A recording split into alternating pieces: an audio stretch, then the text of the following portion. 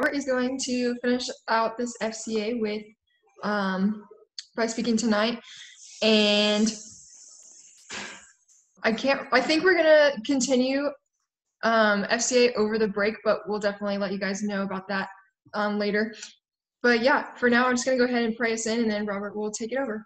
So bow your heads, please. Dear Heavenly Father, thank you so much for this day, and thank you for all these people on this call. Thank you for bringing them here tonight, God, and I pray that you'll speak through Robert and that every single person can take something away from this message. I just pray that you'll use Robert for big things, that you'll continue to work in his heart as he pours out to us. And just thank you again for all of these people that have dedicated their time to this, Lord. And I just pray that you'll grow their hearts and be with them this week, and just give Robert the words to say and the wisdom. And we love you and thank you for everything. In Jesus' name I pray. Amen. Amen. Right. And thank you so much, Kirsten. Man, I hope you guys have had a great Monday. And man, hard to believe that we are as deep as we are into November, being November the 16th. And that, man, this week finishes it up for you guys. And then it's going to be about 6 weeks before we see some of you. Something like that. And so, man, we hope you have a great break.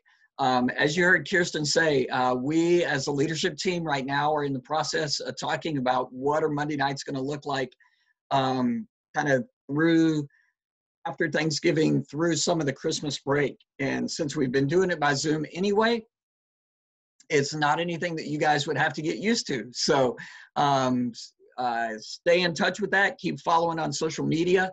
And if that's the case, then we would look to get going 2 weeks from tonight.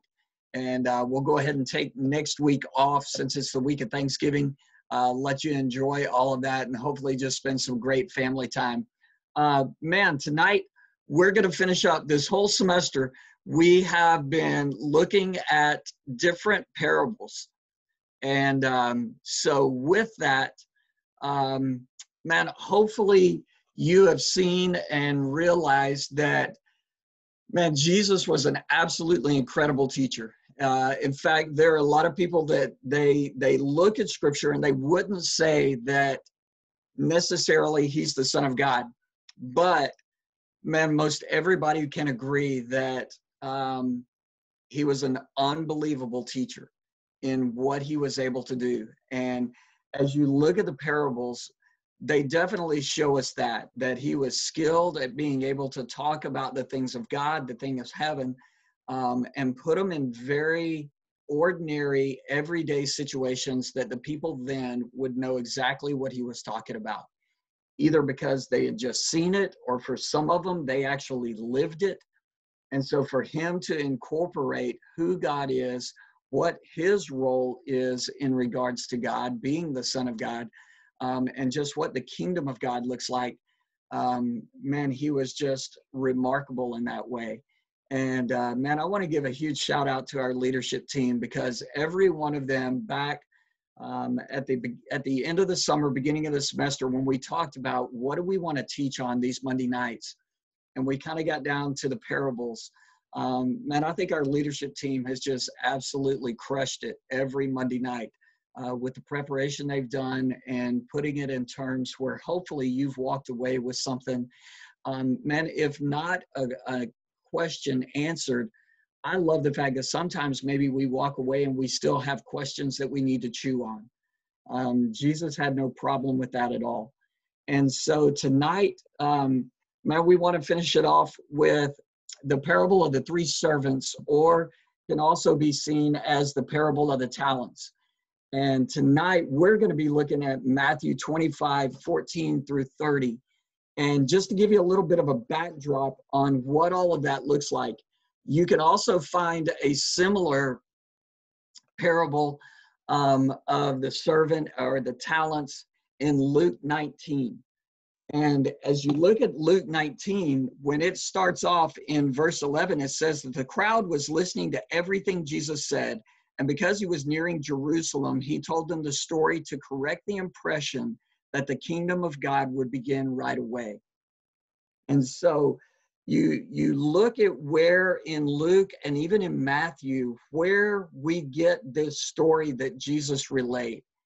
And it's right before he goes to Jerusalem, or as it says here on the screen, right as he headed into what we call Holy Week, which was the week that he spent before he went to the cross, before he was put in the grave, and before he came back to life, or the big word, resurrection. All right. And so, man, you stop and think about it. If somebody is giving you, in a sense, some of their last words, are they not important?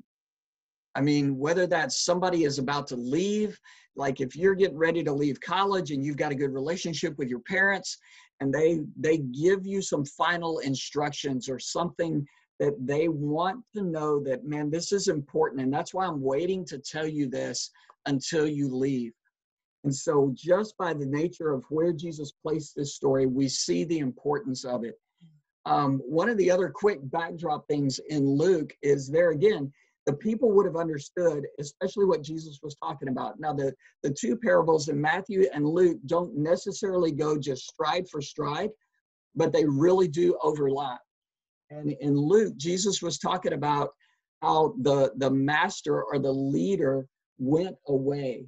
And what had happened about that time, Herod, who was king over the Jews and everything, he had actually left and had died, and he was leaving the kingdom to his three sons. And he was leaving a piece of the kingdom to each one of them. Well, there were some who didn't want his sons to be the king. And so they actually went to Caesar and were making an appeal to Caesar to not let his sons take the throne. Hang on just a second. I got to let my wife in. So they didn't want his sons. And so they're making an appeal while he's gone to not have him come in and be the king. And so there's this activity that's going on, and it just flowed right into what we're going to see in the story.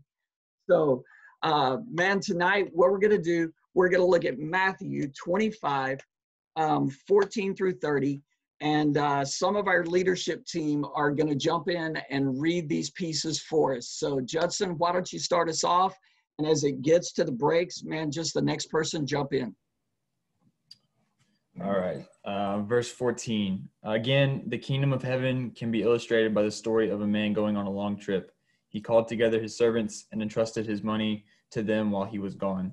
He gave 5 bags of silver to one, 2 bags of silver to another, and 1 bag of silver to the last, dividing it in proportion to their abilities. He then left on his trip. The servant who received the 5 bags of silver began to invest the money and earn 5 more. The servant with 2 bags of silver also went to work and earned 2 more. But the servant who received the 1 bag of silver dug a hole in the ground and hid the master's money. Up in verse 19, after a long time, their master returned from his trip and called them to give an account of how they had used his money.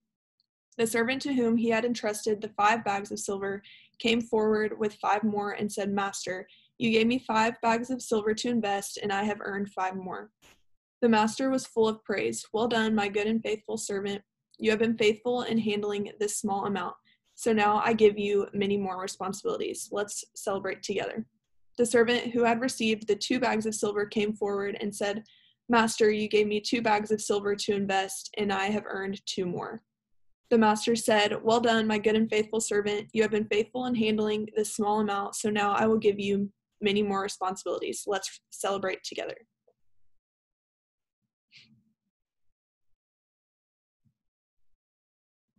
Okay, picking up in verse 24, my version's a little different, but it says, He also, who had received the 1 talent, came forward, saying, Master, I knew you to be a hard man, reaping where you did not sow, and gathering where you scattered no seed. So I was afraid, and I went and hid your talent in the ground.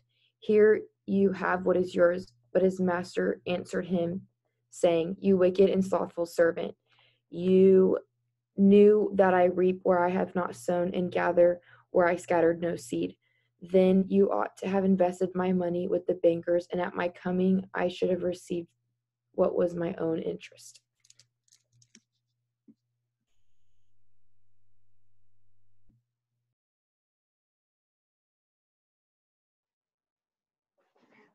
And then in verse 28, it says, and then he ordered, take the money from his servant and give it to the one with the 10 bags of silver.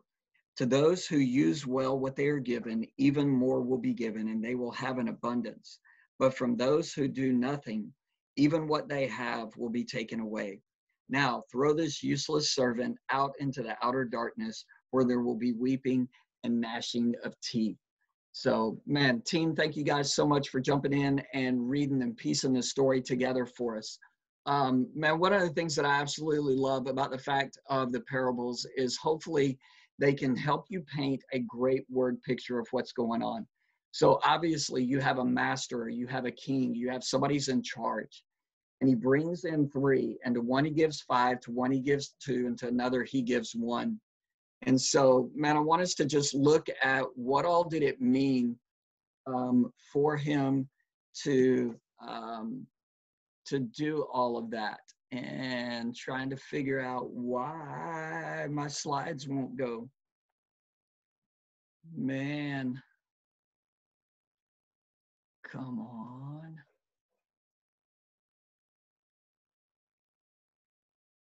Let's see.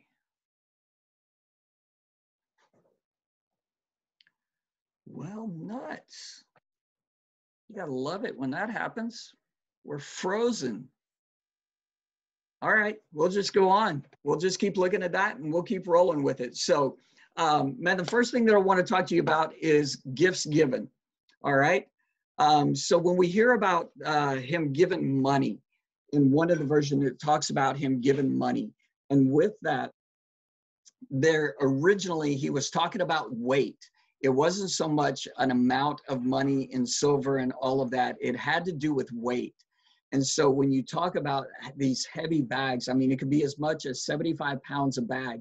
And then as the story goes, we kind of switched it over to where it helps us make more sense, where you sit there and you go, man, if he had been given them an exorbitant amount of money, in other words, that one of these bags themselves could have lasted them years.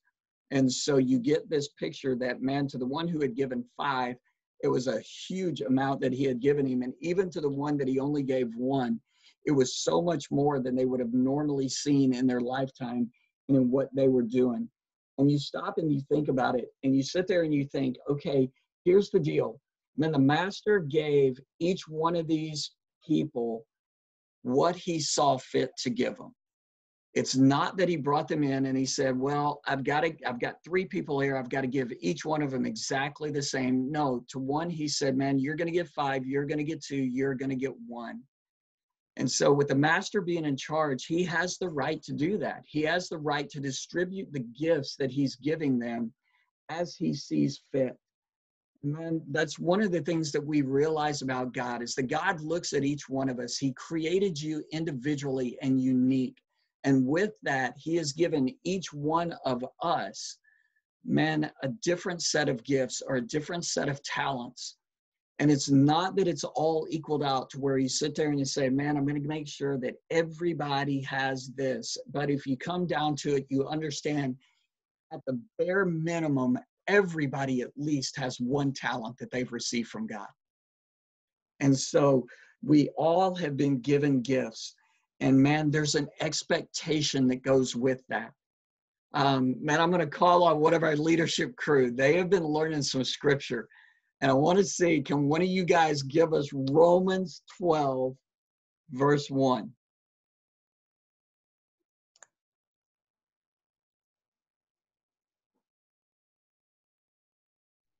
All right, I'll go for it. Romans 12:1. I beseech you, brethren, by the mercies of God, present yourselves a living sacrifice, holy and acceptable to the Lord, which is your reasonable service. Romans 12:1. And thank you, Zoe. That's it. And there was no prompting to that whatsoever, guys. That was straight off the cuff to see. Dude, they have been working hard memorizing scripture. And if you stop and think about that, man, what are we to do with the gifts? There's an expectation. And if you look at Romans 12:1, basically it talks about, man, our whole life, everything we do should be worship. And so in other words, hopefully what these guys did is they took the talents that they were given, they took the money that they were given, and really, in a sense, used it in a way that it would be seen as a way of worship or as a way of offering, to make the most of what they had been given. All right? So first of all, gifts given. Second of all, gifts used and unused. Man, how many of you guys remember, and it's not as long ago for you guys as it was for me, but man, when you're in elementary school and the teacher looks at you and says, hey, I need everybody to just keep working. I've got to run down to the office real quick. I will be right back. And yeah, some of you are grinning, so you've been there and everything. And man, I remember clearly, honestly, man, that the second the teacher was out the door, somebody would give a little bit of time and then boom, somebody's up there and they're cracking the door open to see if they can see the teacher coming.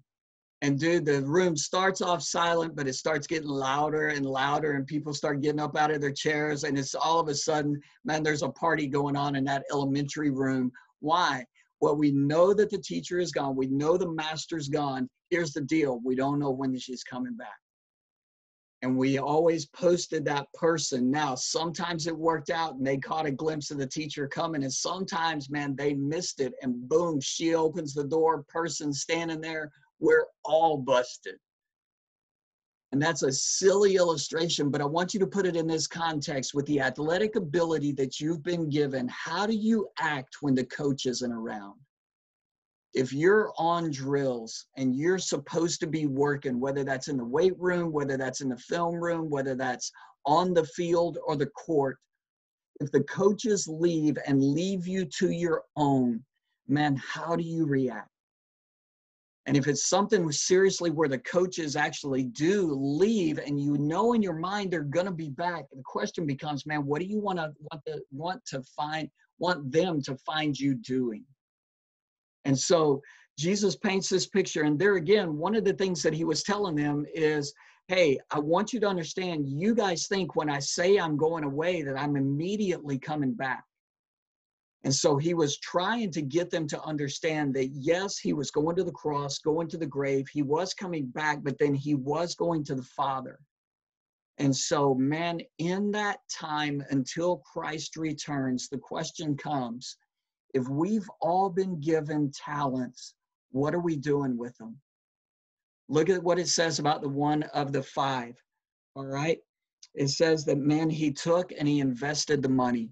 In other words, we don't know exactly what he did, but man, he took the 5 that he had been given and he found a way to double those. And so, man, I am not a math whiz. I'm not a financial whiz, but I do know for somebody to get huge turnarounds, sometimes that involves high risk. And if it happens, then man, just like that, you go from 5 to 10. The one who had been given 2 did what? Says that he invested well and he came back and he got 2 more. So he comes back with 4. And then you've got the one dude that sits there and he says, man, here's what I know about the master. The master is hard. Man, he takes from things that he hasn't worked himself. And yet, so man, here's what I'm going to do. I'm just not going to do anything with this. And it even says that he dug a hole, he buried it. And that when the master finally did come back, he digs it up and he takes it back in. And so, man, I want you to stop and think, isn't it interesting that Jesus uses this story to talk about a master who is going away, but would definitely be coming back? And in reality, he's given us a picture of himself. Man, people have been trying to predict, when is Jesus coming back? When is Jesus coming back? And sometimes I wonder, man, these people who are trying to figure that out, why? Is it really that, man, they just can't wait and they're anticipating coming back? Or is it kind of that thing of, man, I want to do my own thing, but also kind of want to have an idea when he gets back, so that when he gets back, I get myself kind of cleaned up and everything's all rocking and going well when the master returns. But I love the piece of the story that we moved to of, man, the gifts rewarded or the gifts taken, which would be the third part. So the master returns, and one by one, he starts calling them in, and he sits there and he says, man, I want to know what you did with what I gave you. And you see, starting in verse 18 19, it says, after a long time, the master returned from his trip and called them to give an account of how they had used their money. Man, make special attention of the words that are used in Scripture. You see, to give an account doesn't just mean I want to tell you the story, man. If you're asking me to give an account of something that happened, I'm giving you detail by detail by detail by detail of what took place. So when the master comes in, it says, to the servant whom he had entrusted the 5 bags of silver came forward and he said, Master, you gave me 5 to invest and I've earned 5 more. And I love the master's response in verse 21. It says that the master was full of praise. Man, who of us on this call don't like it when somebody praises us, man? We all do. And that's not a prideful thing or an arrogant thing. But man, when we have done something well, it's nice when somebody recognizes that. And man, you stop and think about it. When your coach gives you praise for something that you did, man, doesn't that feel good? And there again, it's not an arrogant thing, but you're sitting there going, they recognize that I did a job well done. And maybe they weren't there to see all that I put in for that one moment that they did see. And they saw the return on that. And so, man, I love the fact that Jesus is so concerned about what he's given us that he would be willing to sit there and say, man, number one, I recognize that the talents I gave you, you have put to use. And because of that, I want to celebrate with you. And on top of that, I'm going to give you even more responsibility. And the same thing happens with the second one. And then the third one comes in. And man, it's a totally different tone. And man, we've all been there on a field or a court when the coach comes in and maybe catches somebody doing something that they're not supposed to be doing or something that's going against what the coach has asked. And man, they, in a sense, almost just blow up on that person. Have you ever been there when a teammate is just getting chewed out? And it is so uncomfortable for everybody. Because, I mean, you're standing there watching this go on and you're trying to put yourself in their place. And man, you sit there and you think, man, that is harsh. If this story depicts, Jesus or God in relationship to us, I mean, man, is that really who God is? Absolutely. We've got to take in the whole expanse of who God is and what his character is. We can't just sit there and say, well, God is love. Absolutely he is, and all love springs from him. But there is so much more to the character of God. That's why we have to look at all of Scripture. And so he's looking at this one person and he's sitting there saying, man, I gave you 1 talent. All you had to do was risk it. At least risk it. If you knew that I am a harsh person, at least from your words, then why didn't you even at least risk losing it? I would have much more rather you do that than to just bury it in the ground. And so here's what's going to happen. Take what was given to this dude and give it to the one who now has 10 and get this one out of here. And the same thing, man, you look at all of that and you think, golly, that's harsh, but I want you to look at it this way. Let's look at this real quick on the gifts given and rewarded and the gifts taken and done away with. First of all, man, if we think that, well, if I just do what Jesus wants, then man, number one, when he comes back and he's going to be happy, what he's going to do is, man, he's going to let me just celebrate and relax and chill. No, actually, look at what it is. That when he's blessing you and giving you more responsibility, that actually leads to more work. But it's the work that we do, not works, but it's the work that we do when we're offering it all up to him that he's pleased with. And it's kind of one of those things as athletes, as the leadership team, as we've been doing some studies on Sunday nights, we've been looking at, do you see your sport as a pedestal that's to draw attention to you, or do you see it as a platform? And man, if you see it as a platform for God to get the glory, then man, here's what's going to happen is you use the athletic ability that he's given you, and he's going to begin to expand that platform. And it's going to give you even more opportunity to serve him and live your life through your sport for him. And it's the same with life. Man, if you guys as you look towards, man, your wedding and all of that, and the kind of husband that you want to be, the kind of dad that you want to be, then, man, the gifts that God's given us as men to do that, man, if we steward that well, then he's going to continue to give us a bigger platform in order of what? To serve our wives better, to serve our families better. Ladies, man, whatever it is that is in your brain right now of, man, this is what I want to take and do with my life. This is the profession that I want to do. Man, stop and think about if you offer that to him as a gift that he's given you and you invest it, and the return on that is, and he gives you a bigger platform to live and speak for him in the work that you do. And so, man, it's this idea that with more, the responsibility is greater. And yet he knows we're up to the challenge, or he wouldn't give it to us to begin with. Unless we take it and say, well, I'll tell you what, I really don't see how this is going to benefit me if I do it for God. So really, I'm going to hold on to it for myself, and I'm just going to bury this thing. And that's the only time that God looks at us and says, man, you foolish person.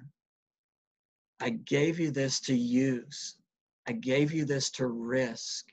And you weren't even willing to risk one bag. And he says, so man, take it and send this guy away. If you look at John 15, as we wrap this up and get you guys ready to go to breakout rooms, man, when we look at the summary of this in verses 29 and 30, here's what I want us to focus on. What is it that God has given you for his glory? What is it that God has given you for his glory? And are you willing to risk it? How are you investing it? And how are you growing it? And I know that's a lot right there, all right? But man, how are you risking it? How are you investing it? How are you growing it? And the thing that I've got to remember then is it's not about my kingdom. It's about his. There's a master in this story. The kingdom in this story belonged to the master. It didn't belong to the ones that he gave the talents to. And if I take the talent that he gave me and I don't give him any recognition in it, that's in a sense me saying, tell you what, I'm the ruler there. I'm the one in charge. I'll do with this as I see fit, and I'm just going to bury this thing. But when I realize that it's his and it's his kingdom, then that moves us back to what we were just talking about. I invest it, I risk it, I grow it. And it's an amazing thing when we do that with the talent that God has given us. John 15 talks about the fact that Jesus moves us when we come into a relationship with him from quote unquote a servant to a friend. And all of a sudden he brings us into a different relationship. And I don't know about you, but man, you think about those two words. And how do I want to be known as in relationship to Jesus? Man, do I just always want to be seen as a servant? Now, true, my life needs to serve him. But do I want to be called a servant, or do I want to be called a friend? And man, to me, the answer is pretty obvious. I would love to be the friend of Jesus. And there again, not to kick back and chill with him, but for him to sit there and say, man, you've been faithful with a little. Let me give you a little bit more and let's see what you do with that. So man, the parable of the talents, or the parable of the servants. And here's what I love, man, looking at all of you guys on this screen, man, each one of you are blessed in so many ways. Some of the ways I know because I've seen you on the court, I've seen you on the field, I've seen the athletic ability that he's given you. But for some of you that I know a little bit better, I also know other things about your life.